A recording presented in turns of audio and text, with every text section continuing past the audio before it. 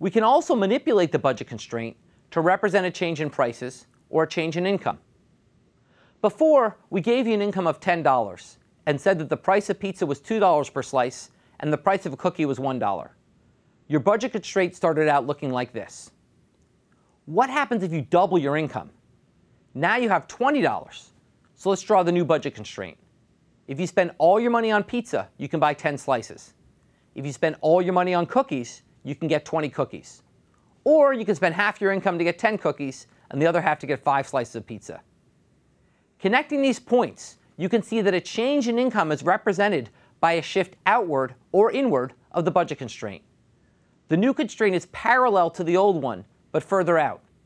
This makes sense. The slope of the budget constraint is a measure of the price ratio. Here, the prices didn't change at all, so the price ratio didn't change. Only your income changed.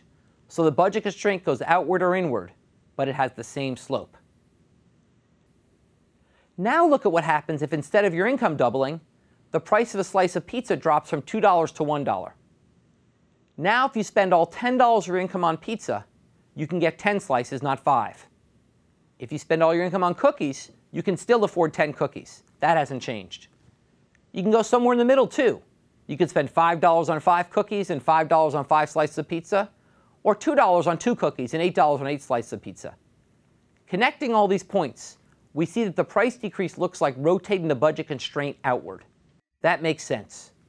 Your income hasn't changed at all, so if the price of a good drops, you can afford more of it. And since the price ratio is different, the slope will change. We just illustrated what happens when the price of pizza drops. The budget line rotates outwards because you can afford more. What happens if the price of pizza rises? Let's say the price rises from $2 per slice to $5 per slice. Now if you spend all your income on pizza, you can only afford 2 slices. Alternatively, you could buy 1 slice for $5 and spend the other $5 on 5 cookies.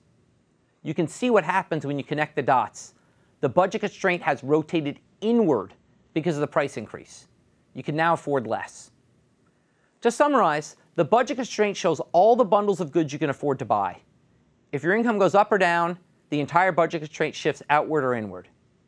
If the price of a good goes up, the budget constraint rotates inward since you can afford less. And if the price goes down, the budget constraint rotates outwards because you can afford more than before.